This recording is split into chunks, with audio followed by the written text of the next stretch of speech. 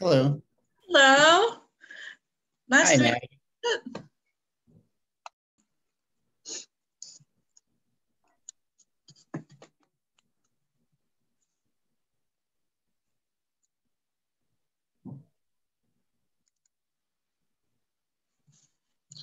All right.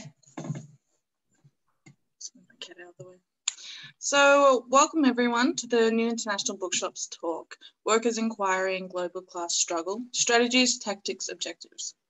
I'd like to acknowledge the traditional owners of the land that I'm on today, the Kulin Nations people, and pay respect to their elders past and present. So in Australia, happy May Day, and thank you to our two speakers for joining us from America and South Africa. I'm Maddie, and I'm from NIBS. We're an independent, not-for-profit, radical left bookshop in Melbourne. Thank you to the Search Foundation for co-hosting with us. So after our speakers talk, there will be some time for question, and I will call on you one by one. Robert Ovetz is a lecturer in political science at San Jose State University. He is the author of When Workers Shot Back, Class Conflict from 1877 to 1921, and is a member of the editorial board of the Journal of Labour and Society. Shawn Hattingh is based in Cape Town, South Africa. He works as a research and education officer at the International Labour Research and Information Group. Hattingh has written numerous articles for South African and international activist websites and publications, covering issues such as the capitalist crisis, new forms of worker organising, and anarchism. He has also been involved in a number of activist organisations in South Africa. So welcome, Shawn and Robert, and I'll pass over to you now. Thank you, Maddie and NIBS, for having us. If you can give me just a moment, I'm going to share something with everyone. So happy May Day, everyone in Australia. We've still got a few hours in the United States until we get to this incredible day. So it's a great day to be talking about international workers' movements and class struggle. And I want to just talk a little bit about the focus of the book that I edited and put together that Shawn, also with his co-writer, contributed to. And that's Workers' Inquiry and Global Class Struggle. So I'm going to talk about the focus of this book, which is on class composition theory and workers' inquiry. And I want to start with this observation, and I think we could relate across the three continents that we're joining together through this telecommunications tool, and that is that the international working class has a problem. We're getting our asses kicked in many different ways. The evidence is overwhelming that worker organizing, traditional unionization, strikes, and collective bargaining have led to overwhelming and repeated defeats in many different ways around the world. In many countries, we find a kind of commonality.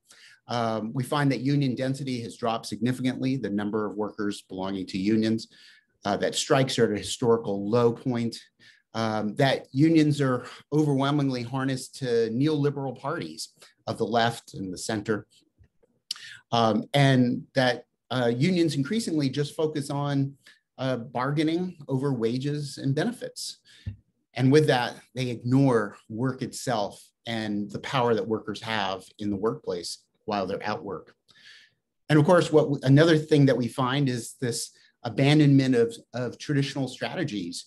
We see advocacy and the focus on grieving and mobilizing workers and allies and servicing the members of the union have replaced worker organizing in the workplace. Oh, sorry, I went backwards. And along with this, the strategy of conflict and disruption have been replaced by interest-based bargaining and non-zero-sum games and bargaining for the common good. These are terms that are widely used among unions in the United States and in a few other places around the world. And yet, despite all these signs that organized labor and the labor movement and unions are in decline, we still see workers self-organizing. We've seen an explosion of wildcat strikes, particularly in the United States and a number of other places in the early months of the pandemic. And we see also workers organizing at key junctures, engaging in disrupting global supply chains. This is becoming more widespread, ironically, at the same time that these other indicators show that the working class is being defeated using these traditional union models. So what motivated me to put this book together and connect with all these different people who are working on thinking of new tactics and strategies around the world, like Shawn, is that we need to really construct a global workers' inquiry. We really need to rethink our tactics and strategies. And so what I'm going to talk about briefly is what are workers' inquiry and what does this have to do with class composition theory? In this journal that no longer exists from the a left organization of economists called Common Sense, was this unusual piece that was published several decades back by Ed Emery. And Ed Emery called for no politics without workers' inquiry. And I want to share a couple of passages from his call for engaging in essentially what the book is attempting to add to, and that is constructing a global workers' inquiry. And Emery wrote that the enemy constantly studies class composition in order to fracture it, to break it, disperse it, and permanently dissipate its strength. We, for our part, study class composition in order to strengthen it, consolidate it, and turn it into a real basis of power. And at the moment, we know just about fuck all. In other words, we're engaged in struggle without really understanding how the working class is composed. And so Ed Emery suggests that we have to muster all available forces to work on a militant class composition study project. This is to inform and to be the basis of possible future political organization. Before we can make politics, he says, we have to understand that class composition. This requires us to study it, to analyze it, and we do this through a process of inquiry. Hence, no politics without inquiry. So Ed Emery wrote this over a quarter of a century ago. And others have heard this call, folks like Notes from Below and other contributors to the book, attempting to carry out using class composition theory and understanding of the current class composition of the working class to inform our tactics and strategies. So what exactly does this book cover?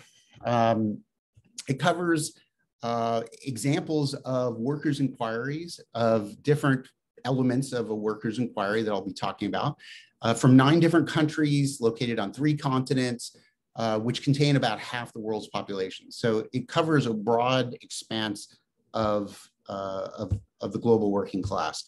And I'm just going to run through what the different chapters cover. Shawn's going to talk more about this in a few minutes, but we have Shawn and his co-authors chapter on contingent miners and surface workers in South Africa. There's a chapter on contingent factory workers and state responses in China. A chapter on contingent auto workers in India, public school teachers in Mexico, logistics warehouse workers in Italy, and truckers and logistic workers in Argentina. I contributed a chapter on strike threats by university professors in the United States, and then a transport logistic workers chapter from Turkey, as well as a chapter on several different sectors in the UK, including gamers, platform workers, call center workers, retail, and cleaners. So I put together these different chapters as an attempt to try to see if we could start building a kind of global understanding of where the working class is in these different sectors, in different countries, and see how class struggle is developing in these different countries and then circulating across these different sectors and borders. So the reality is that looking at where the global working class currently stands is it leads us to this first step, the understanding that we need to develop new tactics and strategies because many of the ones that we're already using are not working. They're failing. And the indicators are pretty vibrant. Wealth inequality and the growth of these global corporations, the weakness of workers in the workplace, and as I talked about before, and the weakness of the union sector. So in order to develop new tactics and strategies, we can rely on something called class composition, understanding the class composition, relying on class composition theory. So in carrying out workers' inquiry, class composition is the basis for the theory, understanding how the working class is organized, how capital is organized, and then what I call a kind of spiral dance between capital and the working class, and how the class composition changes through these different cycles of struggle. And then the workers' inquiry itself is the method. So understanding the class composition, that's the theory. The workers' inquiry is the method for understanding the current situation and where the working class stands in the class struggle today. So there's essentially three objectives that we try to get at in the book of understanding that relationship between class composition theory and workers' inquiry. So the first is to use workers' inquiry to understand the technical composition of capital. What's the technical composition of capital? That is essentially capital's current strategy for imposing work. How does capital actually do this? What are the means by which capital is currently organized, and why does it organize in that way in order to restore control and impose work on workers?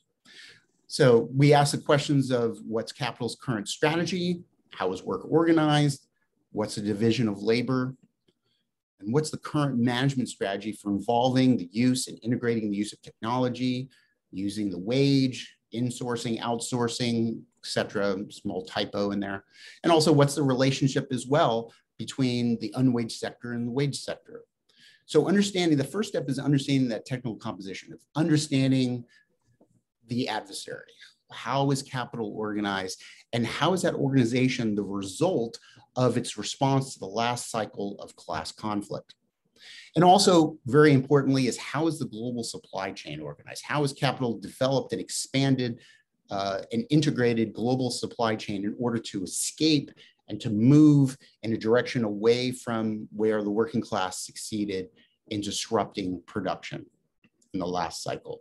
And so by understanding that global supply chain, the next step is to understand where the choke points are. And here we can draw on the work of Jake Wilson and Manny Ness in their recent book on choke points. Where can working class organization apply pressure and leverage to disrupt global production? So the second element of a global workers' inquiry is to use workers' inquiry to understand the existing composition of the working class. So how is the working class currently composed? How is it currently organized? What are the different sectors and internal divisions? And the current organization of the working class is really the aftermath of the implementation of capital's strategy in response to the last cycle of struggle. So how is capital's strategy, how is it decomposed the working class power during that last cycle of struggle? And it also asks us to look at how workers are organized by race, by gender, reproductive labor, unwaged and waged labor. Of course, the nature of the exploitation of labor is based on the exploitation of unwaged labor, both of the waged worker and unwaged worker, in this what we can call the social factory. And then by understanding the current composition of the working class, we can also get at how workers are attempting to organize themselves in different ways. What are the different tactics and strategies that are emerging from below? And I think Shawn's going to get at this because I think one of the most fascinating examples in recent years of that self-organization of workers and developing new tactics and strategies we can see among miners in South Africa. So we refer to this as the recomposition of working class power. So how are workers using new tactics and strategies to recompose their power? And from that, what are those new tactics and strategies, and how can we circulate them and learn from them and apply them in different places? So the third element of workers' inquiry that we get at in the book is to identify these new tactics and strategies that workers are using and use them to help recompose our class power, both across different sectors, even different employers and different sectors within and across different countries along that global supply chain. So we ask these questions of what tactics and strategies work under the current technical composition of capital. So if capital's technical composition is a response to that previous cycle of working class struggle, what are the tactics and strategies that we need to respond to that and move to that next layer of that spiral dance, to that next level. So and it also requires asking the question and finding out which workers are strategically positioned at key choke points in that global supply chain. That's where even pressure by a small number of workers can have global ramifications. And how can that struggle be circulated across workplaces, sectors, and borders? So how can we overcome those divisions of nationality, of race, and class? How is struggle carried by workers who are migrant, moving within a particular nation state and across different nation states? Now, sometimes there's some confusion about what workers' inquiries are. Sometimes people, when they first find out about a workers' inquiry, they ask, well, isn't this just a survey? Isn't this just the kind of survey that unions often do when they go into collective bargaining? And the answer is no. A workers' inquiry is not a survey. It can be used and misused or reduced in its potential capacity as this important tool as a survey, but it's not a survey in itself. Workers' inquiries are not just these kind of workplace surveys that unions do to prepare for bargaining. They're not used in just single isolated workplaces, although one of the chapters is a good example of an inquiry that was done in single workplaces, but they're not limited just to being carried out in a single workplace. They're not a tactic that a vanguardist group might use if they salt the workplace. This is a term we use in the United States for people who go to work in a certain workplace in order to organize it. And it's not what prominent US labor strategist Jane McAlevey calls a structure test. Although it can help us do a structure test, it isn't a structure test itself, because it's not just for the purposes of bargaining, it's for recomposing the power of the working class. And it's not just an academic exercise. Even though these workers' inquiry appear in this book, they're intended to help share the different tactics and strategies that we learn from understanding the current class composition so that others can take it up and discover tactics and strategies that work where they are.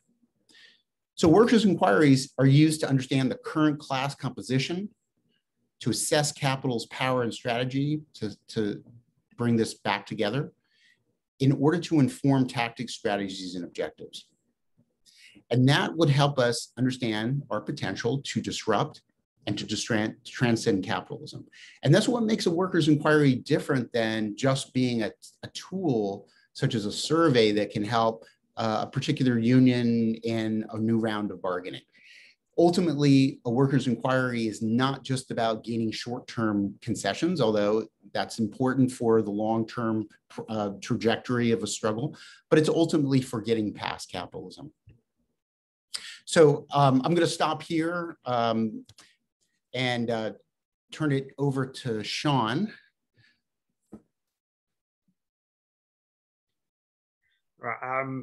Yeah, thanks to Robert and Maddie for the invite. I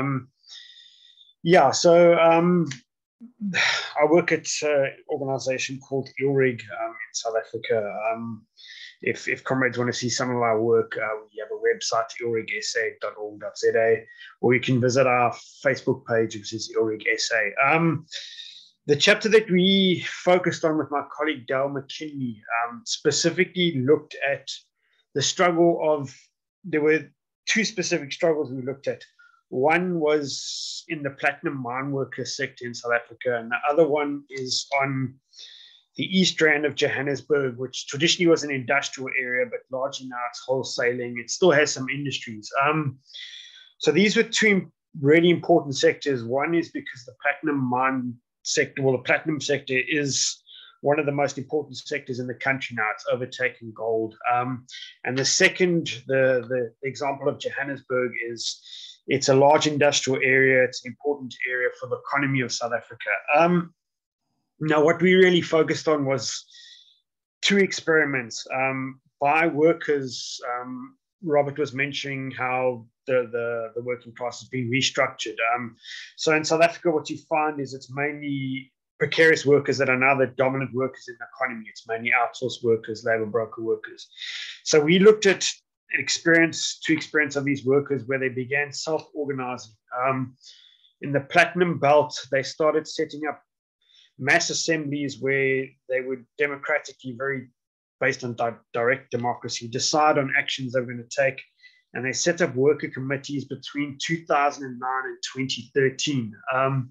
And then the second example is in Johannesburg. It's called the Simonier Workers Forum, where precarious workers, outsourced workers, casual workers, contract workers set up a forum and councils in different workplaces outside of trade unions to essentially take their struggles forward, one, to become permanent, but two, to improve wages. So that's really what I'm going to be looking at tonight.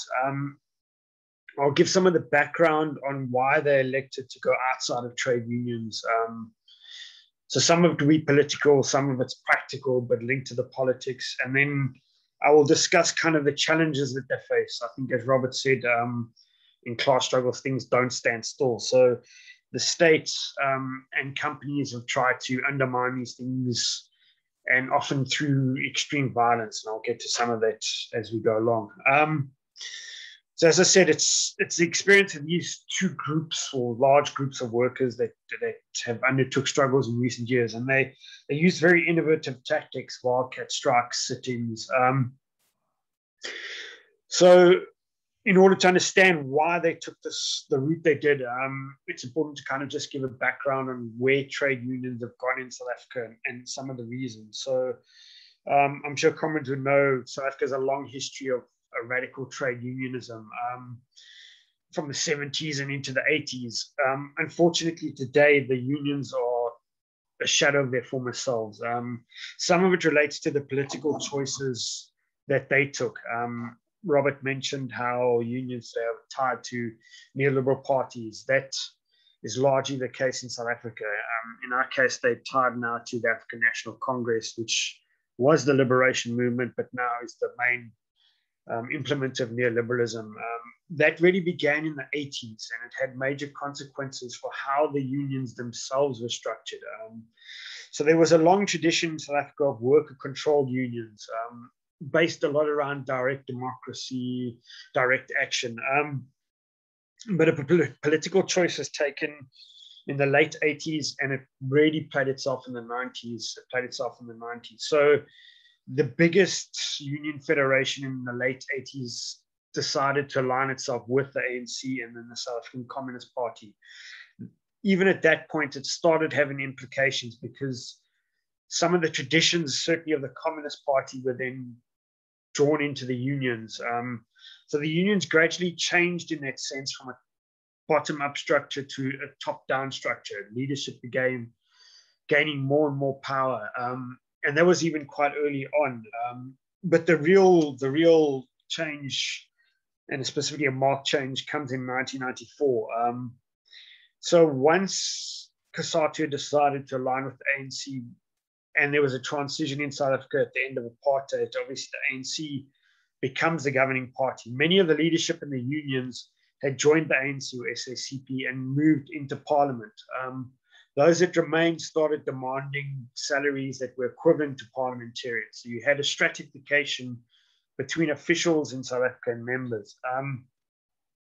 Robert also touched on this, where there was a political choice at the time where the unions essentially at least stopped saying that they were seeking a revolution and started going more into social dialogue. The thinking at the time was, because your alliance partners in the state, you have a better chance of entering into these institutions of social dialogue with specialists. So you have a lot of specialists being hired at the time in unions to negotiate within these forums. An idea was supposedly that through the social dialogue and structures, you would be able to influence the direction of economic policies within South Africa. That turned out not to be the case. Specifically, the state and corporations in these social dialogues tended to block any union initiatives. But the end result was the unions became more and more bureaucratized as you had more specialists trying to influence these spaces of social dialogue. And similarly, there was a reliance on, it became a reliance on centralized bargaining with specialized bargainers trying to negotiate 4, 5, 6 year deals on wages. and it took away the power workers had on the shop floor, and it started wage negotiations started happening essentially in boardrooms. So that was kind of a decline that we saw in the 90s and through to the 2000s. One thing that became very practical was that once this was happening, unions needed resources to ensure the salaries of various officials and these specialized negotiators. And as the working class became restructured in South Africa, which was a tactic by capital to try and maintain profits, essentially starting even back in the 80s, you have the rise of a whole layer of outsourced labor broker workers and a fragmentation of the working class. And unfortunately, the unions didn't respond to this. They kept on, and they still do, focusing on permanent workers, which are actually declining. They're a minority of workers now in South Africa. But the reason was you needed the subscriptions to maintain the salaries of officials. So it doesn't pay if you're a traditional union, traditional in terms of South Africa of the recent period of 10, 15 years or 20 years. It doesn't pay to recruit those precarious workers. Often they'll be in work for 3 months and then they disappear, and they might get a contract again in 6 months' time, but it doesn't pay the union. So you see a whole shift of unions in South Africa where they've shrunk in the private sector quite dramatically. And now most of the unions, the big unions like Nahawu, are in the public sector where there's more permanent workers. So there's a whole shift in even the demographics of unions in South Africa, away from private sector unions being the big unions to under certainly the 70s and 80s to now state sector unions being the big unions, because there's more permanent workers there. So what we saw, and it was specifically, it started in 2009, and it was in the platinum sector. As I said, that's a highly important sector in South Africa. We started seeing quite interesting struggles taking place. It was mainly outsourced workers or labor broker workers on the platinum mines started to organize themselves. And this was basically done on ad hoc committees. There are some stories from the time where workers would go down into shafts and they would simply start speaking to one another. And they began organizing. And out of this, between a period from about a year and a half, from 2009 onwards, on 6 mines, workers did sit-ins underground. So they would go underground, were self-organized, and they would occupy the mine and then lay out various demands. The key demands that they had were higher wages, but they were also, because they were outsourced and precarious workers, their demands were to become permanent workers. Now, this was done completely outside of the main union in the mine workers sector, which is the National Union of Mine Workers. And the reason was that these workers felt that they couldn't trust the union. The union had signed long-term deals where wage increases were not really above inflation. And they'd also been in the sector when a process of casualization had taken place. And in fact, once these sit-ins were happening, the union itself, which was the NUM, which was the largest union, became quite hostile towards them. And there seemed to be a fear amongst the union about the self-organizing. And there certainly was a fear amongst the actual mining companies. So once this was taking place, it started to become highly effective. So when you looked at what happened, the workers began winning a lot of their demands. And these were supposedly workers that unions couldn't organize. They're supposedly unorganizable workers, yet they themselves could organize. And through this organizing in these sit-ins and wildcat strikes, they started winning their demands. Gradually, it wasn't like a strategy that was thought out, but gradually other mine workers began picking up on this. And in 2012, a massive struggle took place in South Africa. It was the largest struggle that had been possibly in the country for, honestly, 60, 70 years. It was an amazing struggle that took place. So at one of the biggest employers in the mining sector, it was called Impala Platinum in 2012. The workers themselves began doing the same thing. They began organizing in mass assemblies. Again, it was outside of the NUM. Again, the demand was high wages. They wanted 9,000 Rand a month. the average wage was between 4,500 and 6,000 a month. And they began demanding that the casual and the contract workers and the outsourced workers become permanent workers at the mine itself. And they undertook a massive struggle. There was wildcat strikes. The union itself was condemning it. It was essentially siding with the companies. But the workers actually won that struggle, and they won the 9,000 rand a month through the wildcat strike, through organizing, through direct democracy in mass meetings. That then inspired workers at two other companies. One was Lonman. There was a picture that Robert had there of a meeting of workers at Lonman, which is called Marikana. It was one of the mines. So they would meet in mass assemblies every single day, literally 2,000, 3,000, 4,000 workers. You would have a right to speak within the meeting.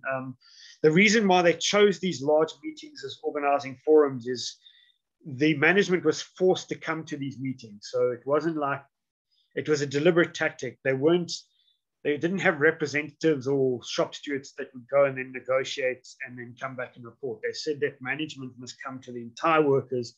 The idea was no one could then sell out. So if management has to come to the workers and talk to 4,000 workers, though there's an interesting cartoon from the time. I should have actually had it, but it's like a sketch. It was these mass workers meeting in the cartoon, and then management says, "We are the leaders," and then there's like a chirp, "We're all leaders." So that was really the tactics, and that then spread to another mine called Amplat. And over a period of about a year, there was organizing through these mass assemblies and worker committees on the platinum mine. It was effective. They were wildcat strikes, so they also went out of the Labour Relations Act in South Africa, which actually, in many ways, it was a gain that law came in 1995, but in many ways it turned out to be a curse as well, because it set a whole lot of requirements. If you wanted to go on strike, you had to give notice. So a company would have a long period where they could put in plans. In this case of the platinum sector, companies couldn't do that. The workers just, when they decided to go on strike, they went on strike. The strikes weren't protected, so it meant that they could be fired. But at the time, they had enough power to kind of stop that. There were attempts to fire them.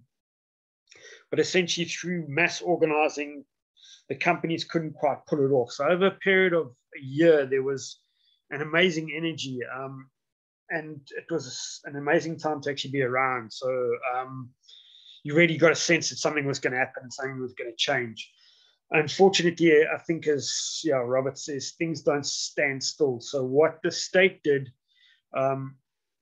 along with the current state president, who then was one of the shareholders in Lonman, Sir Ramaphosa, he used his connections to call in the police at one of the mines, which was Marikana. There, 34 mine workers were shot dead by the police. Some of them were assassinated at point blank range. And there was an attempt to break the strike.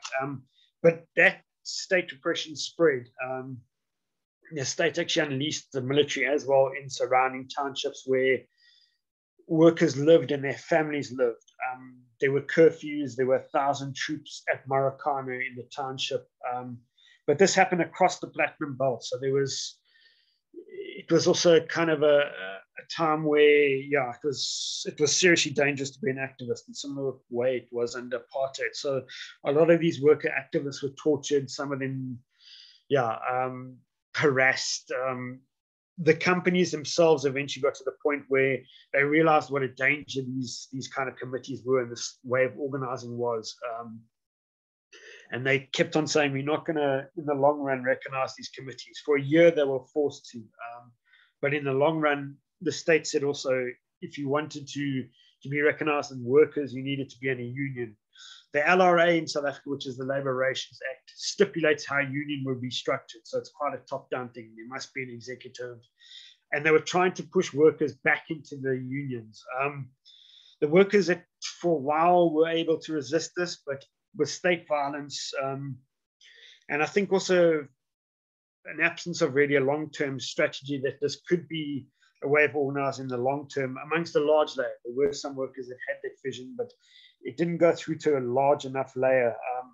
And with that and the state repression, workers gradually went back into a union. It wasn't the NUM, it was a rival union called AMCU, which is Amalgamated Mine Workers and Construction Workers Union.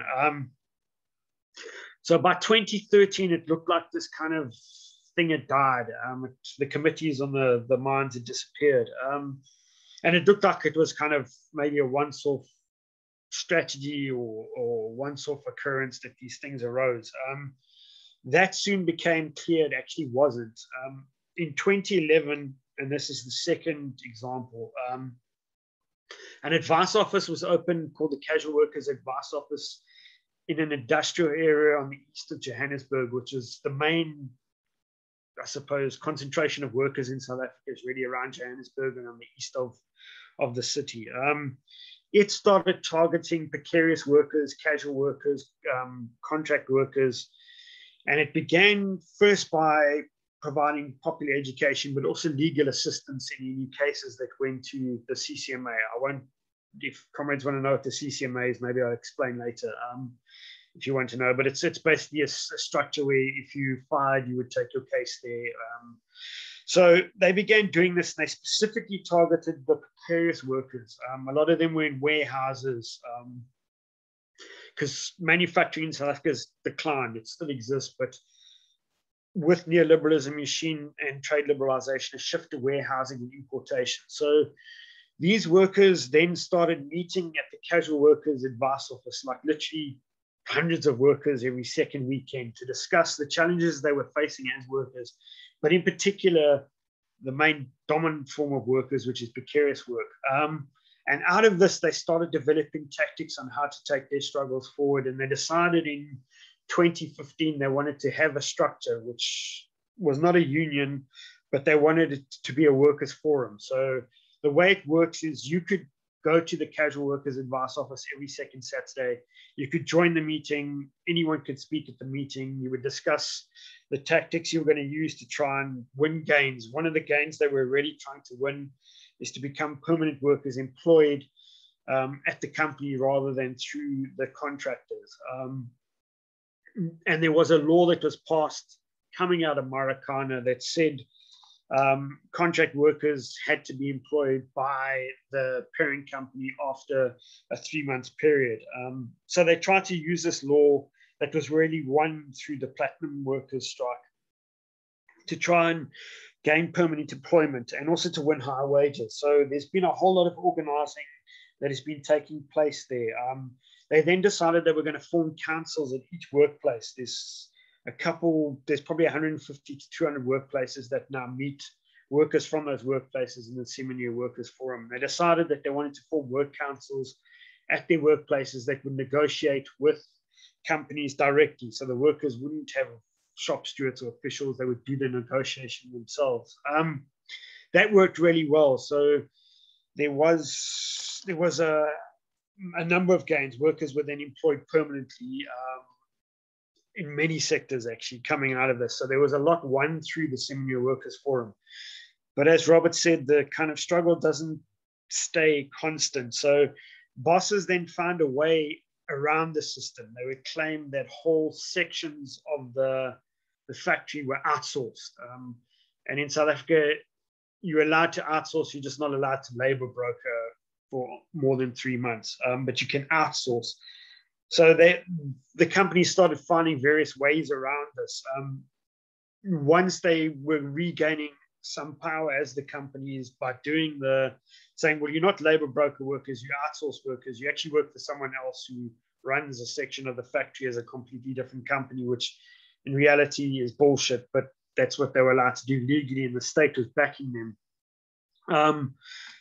Companies started to regain power. So since we wrote the chapter, what companies have been doing is they've gone back to a position where they refuse to recognize the councils. And then recently a debate has been taking place within the Seminar Workers Forum, and they decided that they needed to try and register. So it meant that they're going to try and actually form a trade union. The idea is to form a different type of trade union and retain that ethos of direct democracy of the forum.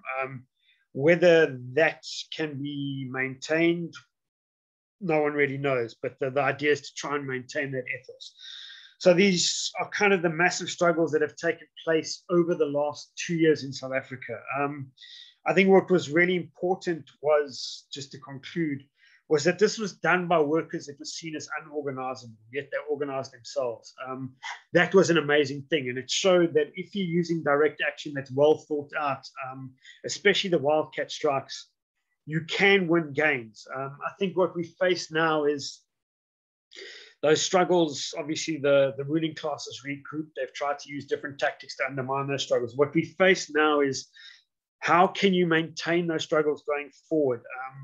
How do you build enough power where you can force bosses to recognize these new and different ways of organizing, where it breaks from what has become a traditional union in South Africa? So even if that is under Simonier Workers Union, how do you maintain that direct democracy, that vibrancy, and force bosses to recognize that structure you've created?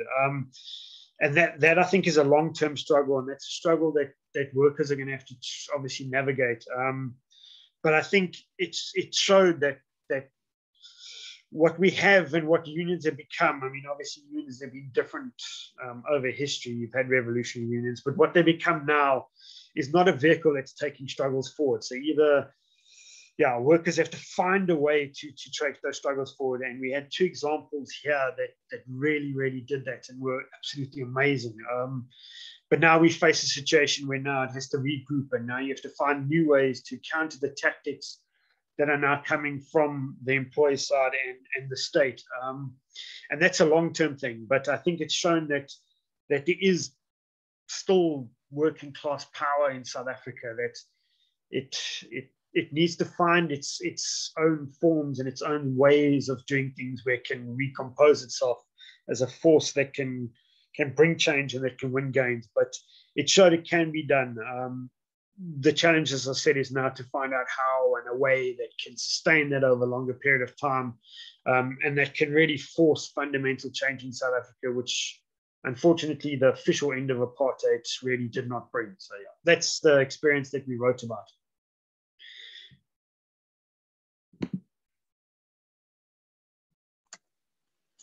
Thank you so much, Robert and Shawn, for speaking. Unfortunately, you can't hear anyone applaud when you're doing these online talks.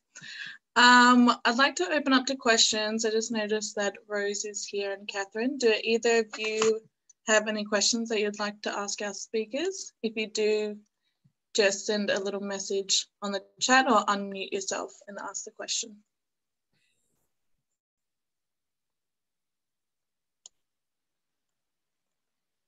All right, well, I have a more broad sort of question that I'd like to ask you too. So ultimately, this research is working towards ending capitalism in a very sort of broader, larger sense. So what I'm interested in is, Mark Fisher talks about in Capital Realism, quotes Zizek and Jamieson, that people can imagine the end of the world better than they could imagine the end of capitalism. So I'm wondering, how do you think that the workers' inquiry can sort of help destroy this inability to imagine an alternative to capitalism? Shawn, do you want to take a shot first? Do you want to go first and then I'll go after? Yeah, sure. Cool. I both love that quote, but I also think it's disempowering. And I think one of the values of this kind of workers' inquiry, like we heard in detail from Shawn, is that it demonstrates in practice that when people self-organize, things can be changed. The balance of power can be tilted in favor of those who want to reorganize society in a different way, starting in the workplace, or the unwaged workplace for that matter. And then it becomes an example that can be emulated and becomes inspiring, and that can also spread. I like to think of it as circulating. What Shawn is talking about at that time, this was the last cycle of global struggle that was happening around I call it the Great Depression of 28 to 2010. And you had movements that were in the streets, but also in the workplaces, in the home, in the neighborhoods, that was spreading around the world, starting with the Arab Spring. And I think that those examples become something that inspires and gives people an idea that we can imagine a world beyond capitalism. It's going to be a long slog, a long haul, and there's going to be it's going to be an indirect route.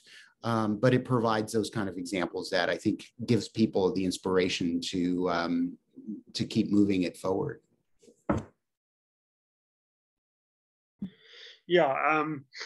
So I mean, obviously, for me, these are struggles that have been really important. The ones in South Africa. I think what Robert said was key. That there was a lot of kind of copying of different struggles. The fact they were taking place allowed them to spread.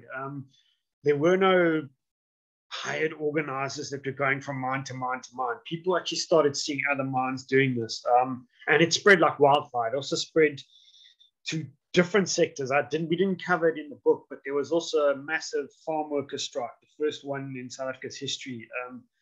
That also occurred at this time, that it was actually directly inspired by the platinum mine worker strike. So for me, obviously, politically, what I'm hoping for is, yes, that one day we have a revolution that gets rid of capitalism. I would argue that gets rid of the nation state. But that's not going to come through, I think, an academic thinking out in isolation. I'm not saying academia and thinking out is not important, but it's not going to come in isolation that, I don't know, someone sits in a room in Cape Town and thinks, oh, this is a great vision, and then people will pick it up. It's going to come through struggle. So for me, what I'm also inspired about recently is kind of the stuff that's happening in Rojava. And they do have a vision of a different society. But what was key was that vision came out of a mass movement. And without the mass movement, I don't think there will be a different society. It will only be a mass movement that brings about that society. So I do think, yeah, a vision of a different society is vital, but that comes through struggle, that comes through mass movement, that comes through debate. So that's why I think what happened in 2012 in the platinum mine working sector specifically was important. It has been rolled back, so that cannot be denied, but it showed something else could be done. It showed that it was still possible to build a mass movement in a condition where the working class has become more fragmented, but yet that vehicle and those vehicles united on large sections of the working class. And at that moment, I think there was the potential, if that could have been maintained, that real gains could have been made. I do think obviously a long-term vision is important, but that only comes out of mass movements and struggle, and it will obviously be different, slightly different in each context. But I do see those as embryos of a different society. Even the way they're organized was on the direct democracy showed what we have in the state system is very hollow. Having several thousand people meet at once and still be able to pull off what they pulled off, we all told no, that would be chaos, yet it wasn't chaos. They actually pulled off one of the most amazing struggles in South Africa's history. So it showed even in a very basic level, you know, the ways that even society or the state itself is organized, how stuff that has become to replicate the state is organized, like trade unions, unfortunately today, or most of them. It need not be that way, and people learn through experience, and I think that experience was so important that you don't need to fall back on, I don't know, hoping that the state will do something that actually you have power as workers. Great. So I'm just going to read Rosa's question out here. Rose has apologized for being late. They were coming from Northern Territory. So Rose has asked, I'd be interested in how COVID might influence grassroots activity. Also, have the ways people organize amongst themselves. Well, I'd like to address that. So we've seen a decline over recent months in the United States, at least, but in the early months, of the pandemic, we saw just an explosion of self-organized wildcat strikes in all kinds of sectors. Among healthcare workers, what are called platform workers, or in the United States, we call them gig workers, working for Uber and Amazon and so forth. We saw walkouts of Amazon warehouse workers. We even saw public sector workers walk out in walkout strikes. By one estimate, a labor news source in the United States called Payday Report estimated that in the first couple of months, there were about 700 different wildcat strikes around the United States. And they have this really great map kind of demonstrating where it all was. And one of the things that really kind of emerged there was really how news of one self-organized walkout seemed to have sparked and inspired others around the country to do so. But there was another element to that has really gotten very little attention.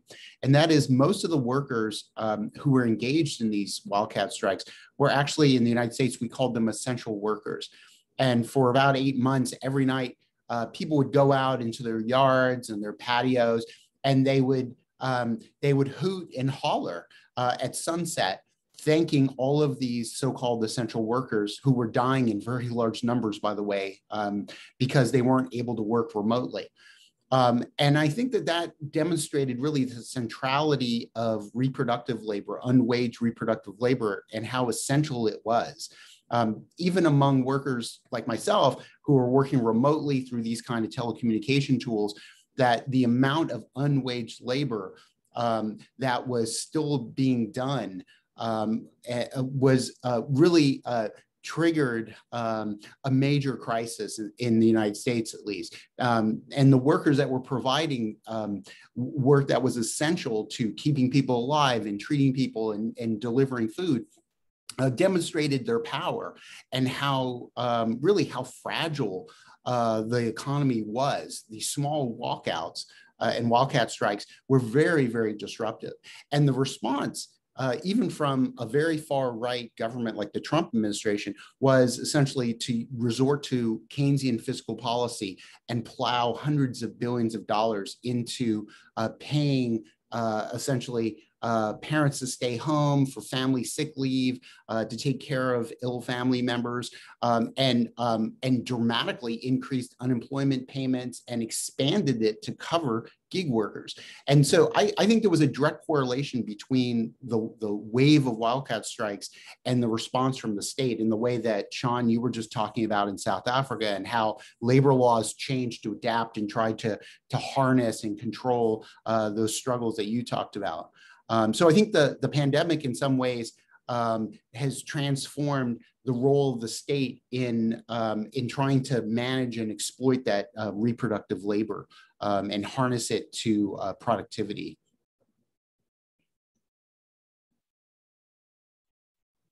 And the COVID-19, what has really been happening is you've seen a massive attack by companies, but also the state on workers. The state has embarked on quite a harsh austerity plan. So the thing that I mentioned called the CCMA, which is where workers can take cases that they've fired, that has basically been defunded to a large degree. So it's no longer functional. That was, I think, a deliberate tactic by the state, because there's been mass retrenchments in South Africa under COVID-19. There have been some struggles in the workplace, but South Africa is like quite an interesting place, because sometimes the focus of struggle can switch. Now my words aren't coming out, but it can move to different terrains quite quickly. So what has been quite interesting in here is we have a 43% unemployment rate in South Africa. So large parts of the working class are unemployed. Under COVID-19, that's where struggle has suddenly shifted to. So there's been huge land occupations, struggles for housing. So that's another thing that we kind of face in the context of South Africa. How do we begin to bring the struggles of the precarious workers or workers together with unemployed people. Essentially, they're one class, but how do you begin to do that? It's something that we've been battling with for 20 years. And there are kind of signs that there are potentialities of it, because there's another quite interesting experiment of a farm worker union. It's quite an interesting union because it tries to organize quite differently as well, where they recruit people that are community members and farm workers and trying to take one struggle, even though people may be unemployed. So there are things happening under COVID-19. It's just kind of the sites where they're happening is switched slightly from the workplace. I think you're going to see massive struggles again, because I don't think people are going to sit back with the amounts of retrenchments that are happening. I think there will be eruption of struggles. It's hard to say where that will be, what sector that will be, what form that will take. But in South Africa, there's in some ways no shortage of protests. It's about kind of transforming that into a movement that can be sustainable, that can bring systemic change. So it's not unusual that there will be strikes or protests in South Africa. It's just about how do you bring that into a movement that has progressive politics that can push for systematic change or systemic change. So that's really what we kind of battle with in South Africa, is how do you unite the fragmented working class, or how do you assist it's not someone outside who's going to do it, but how do you assist that class to kind of make the connections with one another when it is fragmented? How do you unify struggles and how do you maintain struggles? So we don't have a shortage of protests. It's just the sustaining long-term struggles is what we're kind of battling with under fragmented working class, and under a system of capitalism that really is extremely harsh. Thank you so much, everyone. So we're going to have to finish up. I apologize to the people that sent through questions that I didn't get to ask, but hopefully we can have a discussion another time once the book comes into NIBS. Some of you may or may not be aware, but the New International Bookshop does do monthly book clubs, and at some point this will be our book club book. Anyway, thank you so much to Robert and Shawn for joining us. Thank you so much for staying up late or for putting your time in and joining us. I'm aware that you do have to go, so thank you so much. If you have any quick closing statements. Well, I just want to wish everybody a happy May Day, and may every day be May Day. Thank you for having us. Cool. Yeah, it's a happy May Day to you guys, and thank you for the invite, and it was very, very cool. Thank you.